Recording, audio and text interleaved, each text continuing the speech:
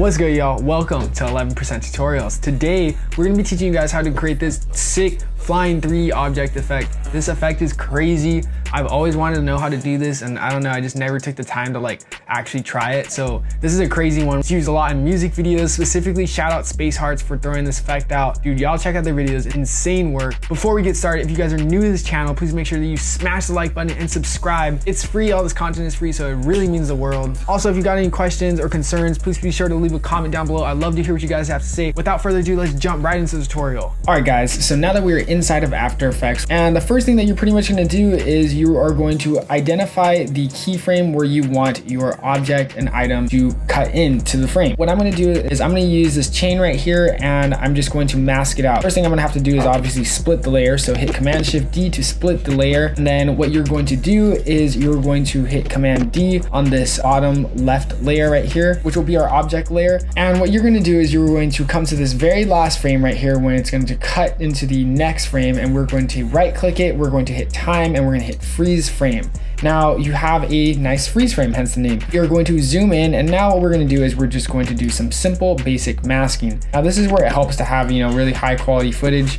Right here I shot this in 1080p, but we are going to be using a lot of motion blur, so it's really not going to make that much of a difference. I'm going to use my pen tool to make a simple, nice, easy mask around the chain right here. And once we have the pendant nice and cut out, there we have our nice isolated chain. The chain links up right on this cut frame. So now what we're going to do is we are going to animate it. What we're going to do is we're going to click this chain frame right here, and we're going to hit this 3D icon right here. And now you'll see we have a whole new set of tools right here. But before you do any of that, the first thing you're going to do is you're actually going to set the anchor point of the 3D options to the middle of our chain pendant right here. And what we're going to do is we're just going to drag our pendant or whatever object that you cut out directly to the middle of that. So just that we have full direct control of everything. Now that we have that lined up, we're just going to drag it pretty much back to the center. It honestly doesn't even have to be super on point, just as long as it's, in the general area. Now we have a 3D cutout linked chain. Now as for the fun part, which is time to animate it. And now this part I really love because you could really just do anything that you want with it. We're gonna hit the drop down on this, make sure you're on the drop down. And then what you're gonna do is you're going to hit the X, Y, Z rotation and the position and scale. Now what I'm gonna do for this animation is I'm gonna have this chain pendant start all the way up here at the top. I'm just gonna kind of zoom out as well and just drag it around just so I can have it really, really close to the camera. Now you can see that because we're using 3D space, this item obviously works like a 3D object. So I dragged it out all the way here, and you can see that in our video footage, really static and cheesy, but let's go ahead and add some more animation to it. What I'm now gonna do is I'm going to adjust some of the rotation. So I'm gonna spin it a couple of times, maybe on the X and Y. And now you can see we have this cool looking spin, twist, swirl thing. And that kind of looks cool, but it's still very, very slow and just cheesy overall. Now what I can do is I can hit the graph editor tool right here, and then I could select certain objects or the position or rotation or whatever it is we want to adjust, and we can adjust some of those keyframes as well just by just dragging around these anchor heads,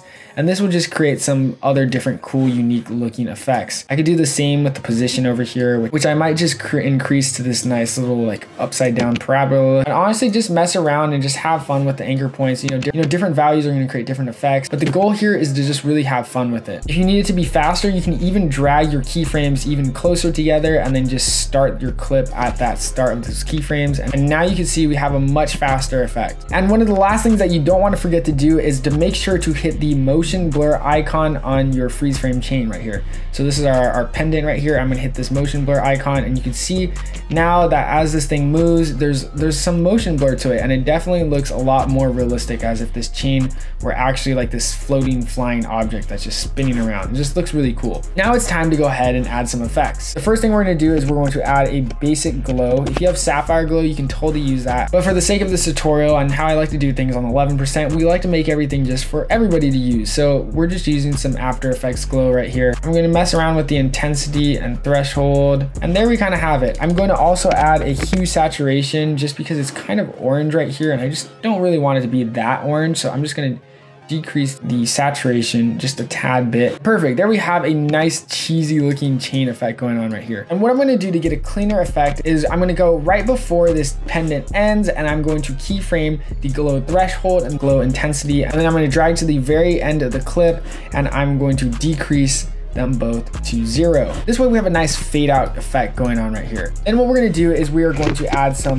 radial fast blur right here. We're gonna hit the CC fast blur. This is also After Effects effect. This one's like kind of a cool one because it just adds this like extra level of outward glow to this effect. What I'm gonna do is I'm gonna once again keyframe it. So I'm going to just set this whole thing to 0 for the majority of the clip, and then right here when it hits the chain, we're going to hit a keyframe. I'm gonna zoom in just so I can get some more control, and then I'm going to increase this blur up to like 60 and then back down to 0. And that way we have this nice blow out as soon as the pendant hits the chain. What I'm gonna do is I'm going to first select all of these clips right here. I'm going to right click them and I'm gonna hit pre-compose. You can just name this base layer. And then what we're gonna do is we're gonna hit layer, we're gonna hit new, and then we're gonna hit camera. You can name your camera whatever you want. I'm gonna name mine Billy. Now we have a 3D camera that we can actually create some movement going on with the scene right here. I'm gonna come over here to these transform values, and what I'm gonna do is I wanna create some nice like zoom out effects going on right here as this pendant hits the actual chain. So I'm gonna come right here, right to where they link up, and then what I'm gonna do is I'm going to hit the keyframe on just pretty much all of these rotations and orientation values right here. And before you actually animate, I actually almost forgot, remember to hit the 3D icon right here on your bottom base layer, just so that your camera can actually use this 3D composition. Now what we're gonna do is we're going to zoom, we're gonna come to the beginning frame, and I'm just gonna zoom all the way in right here on this hoodie. And I also might just add some like spinning orientation. And that way when we play it out, we have this crazy zoom through effect going on right here. I'm gonna hit the graph editor real quick just to blend these in, hit the orientation and the position just so I can get some nice beziers. And now if you play that through, we already have this crazy effect going on right here. Now it's time to add some of the last effects, which are just our radial blur again to our base layer, just to add some spinning effects going on to when our chain hits. I'm gonna drag this anchor point to the center of the chain, and then I'm just going to decrease it to maybe about 7. I'm gonna hit a keyframe. I'm gonna find when the pendant hits the actual chain, I'm gonna give it a keyframe, and then I'm gonna go a couple frames before and then just decrease the amount to 0, and then do the same thing with the other end. Just decrease the amount to 0. So that way, when it hits, we got this crazy blur going on right here. I might even extend these as well, so we have this blur, and it just really enhances the effect. Finally, one of the last effects that ties it in all together, we're gonna search for a slider. We're gonna add this to our base layer composition. And then what I'm gonna do is I'm going to click off of this graph editor, hit the drop down on transform, and then hold option, and we're gonna hit the keyframe icon with position. Now this is gonna be a very, very simple expression. What we're going to type is we're gonna type wiggle. If you see wiggle come up already, hit enter, and then we're gonna hit 10 comma, and then we're gonna drag this pick whip tool and drag it to our slider. That was a lot of steps going on right there. Rewind it if you have to, but what we basically just did is we created a virtual camera shaker. If you drag this up, you can see our footage becomes a lot more shakier. We're gonna use this when our chain actually hits. So I'm gonna move this up, this scale up to like 30, hit a keyframe on that, go before, hit 0, and then I'm gonna do the same thing on the other side of keyframe. I'm gonna change this to 0 as well, and boom. When the chain hits, we have this new crazy shake effect, and it just really ties the overall effect together. And lastly, you can't end the 11% tutorial without it being our favorite time, overlay time. Woohoo! It's overlay time, and you know what we're gonna add. We're gonna add some electric sparks to this. What I'm gonna do, I just have this spark preset thing, which you can find in the description below. I'm going to change the rotation, and I'm just going to put it exactly where the chain is when it hits. I'm gonna hit layer, change the blending mode to add, and I'm just gonna create a simple quick mask around this, feathered mask around this, so that we have no harsh edges. And now when that chain hits, we have this nice spark effect going on. You can of course add so many other things to this, so many more glow effects. This is a very, very extremely simple version. There's so much more you can do with this. You can add effects to the pendant as it's flying in. You can add effects to the bottom layer. You can add effects to the base layer, or you can even add more overlays. There's so much fun stuff that you can do with that. And with that, here's the final result. If you guys made it to the end of the video, thank you again so much for watching. Make sure to smash the like button, subscribe, notification bells on. Y'all know the deal. If you guys have any questions or suggestions on what you'd like to see from us in the future, definitely leave a comment down below. Love to hear what you guys have to say. Also, be sure to follow us on Instagram at 11%prod. We love to see what you guys make. Once again, thanks so much for watching. We'll see you guys in the next video. Peace.